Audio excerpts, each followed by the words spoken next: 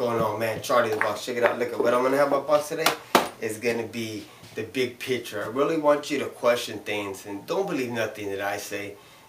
Check things for yourself. For every action, there's a reaction. And the actions of our politicians to get us to where we're at today, the actions of the unions to get us to where we're at today, the actions of the American people being complacent and keeping their head in the ground to get us to where we're at today, there's going to be an effect of it. See, your system's going to intentionally being collapsed right before your eyes. The American dollar is being phased out. The American way of life is under attack. See, every day for the last 3 years, I've been educating myself. I read a lot more books now. I listen to alternative forms of media because I come to realize the actions of our politicians, what they led us to in our country, the deception of our mainstream media of not telling the American public what's going on behind the scenes, how it affects us. Because every day, America, I'm trying my hardest to wake people up so you believe everything that I say, so more and more people get the message out. Because if you're not going to do this, then I have to step up and do it. We all have a role in what life has brought to us today. Because I believe in fate, and that's where we're at today in America, is we're at a standstill. Because, see, there's some evil in the world at play right now. But at the same time, there's light and God working through other people. See, you have two types of people, America. You got the people that are light, standing for freedom, your Constitution, and liberty for all people. They're getting things the way they should be. Then you got the people that are in the middle, that are the sheep, that are asleep, that are complacent, that live in a sheltered life and choose to ignore all the problems or things that are going on in all our lives. Then you got the darkness. These dark people that control the banks, the governments, and all the stuff that happens to all our lives, or the evil people, darkness. And one day what's going to happen is this darkness is going to consume all the complacent people, all the sheep is going to take over that. So you're either going to stand up for freedom, liberty, and life for all of us and get things the way they should be and get out of all this corruption, or you're going to be consumed by the darkness. That's up to you. You got that choice right now. So which side you want to pick. But you really need to understand of the people that are leading you, if they're leading you in the right directions, because that darkness is consuming a lot of people right now. See, the unions, your politicians, and the corporations and the banks got us to where we're at today, and the unions and the government had a big role in it. See, unions back in the day, they were something good for the American public, but what they've done now is they promised something to their workers that they were never ever meant to pay out on. It was just a big Ponzi scheme. As long as you believe the lies that they were telling you as the amount of pay you're going to receive, your benefit package, and your compensation and your retirement, as long as you believe that you're going to go along with the corruption just as they are giving it to you. And the same thing with your government jobs. See, everything's out of balance nowadays. Your government, as a constitutional republic, and the Declaration of Independence was the best device for man's freedom, and it was a government of checks and balances. That if at home you bring in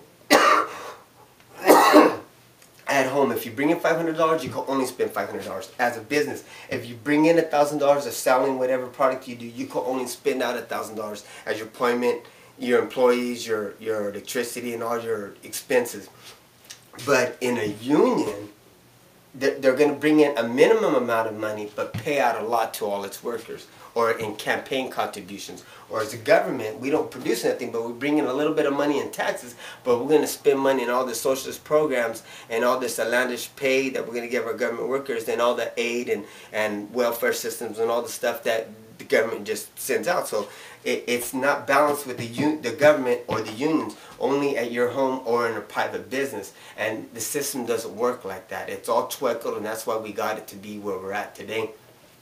See, as the unions, the corporations, the politicians, and the banks, as they got us to where we're at, those people are intentionally collapsing the system. your Constitution, Declaration of Independence are trying to be phased out by every bill that they pass. That's why it diminishes your republic. Or every tax that it does, it eats out your freaking wealth and it gives it to the wealthy or the banks or the government. And as they all forgot us to where at today, when the system collapses on itself, those people are going to start pointing fingers at each other. The government's going to start saying, well, it's kind of your fault, America, because we spent too much money. You went along with this. And the unions are going to start saying, well, it's the government because they spin us out they stole your wealth, they spin us into debt, and the system's all messed up because of the actions the politicians do. So at that point, when the system collapses, they're going to start pointing their fingers at each other, and they're going to start blaming each other when it's all their faults. And it's partly our faults too, because we've allowed it as Americans to happen. I wish somebody would answer that damn phone. And what are we as Americans going to do at that point? See, you really have to look at the big picture and to understand for every action there's a reaction. And because of our actions, what we allowing it to happen, what's going to happen to our country in our near future. Your government's printing $75 billion a day to keep its doors open. And how that affects your bottom line. Your natural gas is going up, your heating, your oils, your gas in your gas tank, your food, your gold, your silver, and everything that you need to survive in your life is all going up. And that's because of your government printing all that money. I hope that you in your life, you start pulling back all the deception that's being thrown at you on every angle, because your mainstream media aren't telling you the stuff that I tell you in my videos. They're not trying to educate the public to prepare yourself for the depression that America's coming to in our near future. You need to put your money in a hard commodity, either silver or gold, because the money that you have in your bank is being rendered useless. You need to stock up on food, America, to supply your family in the near future. Not that there's not going to be food, it's just going to be so expensive you're not going to be able to buy none for your family, at least for 30 days. And buy your silver and gold, because those things are going up, skyrocketing really crazy. There's going to be a second American Revolution when the system collapses. And those people on your corporations, your banks, and your unions are going to start telling you they have the answers for it. But that's not going to be the right way to do it. We as Americans have to come to realize exactly the truth and what we're facing in our lives and the future generations. We as Americans, the way we fight back on that is through your Constitution, your Declaration of Independence, all this corruption that they got infected in our lives and how out of balance they've made it. Well, we as Americans, like on a Monday, have to not all go to work. No matter which way this happens, a lot of people are going to die. There's going to be a lot of unrest. People are going to be really pissed off. But are you going to be the one to lead us in that direction, or are you going to be part of the deception that they're going to, the lies that they're doing, and they're got the way to fix it? See, on Monday we all need to not go to work, and a lot of people are going to get hurt, and we hopefully everybody just stays home and not contribute to all the deception and the hurting that they're doing to us already.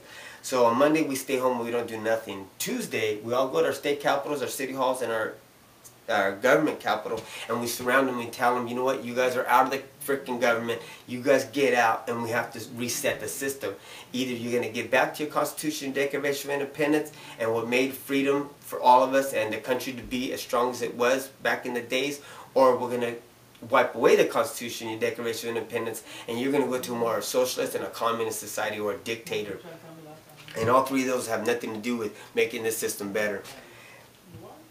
And as we do that, I know it sounds really crazy because the whole government's going to be flip-flop and all this crazy stuff's going to happen if we were to do that. But that's the way we reset the system. You have to do it peacefully and through your Constitution, your Declaration of Independence. What got you to have the freedoms that you have?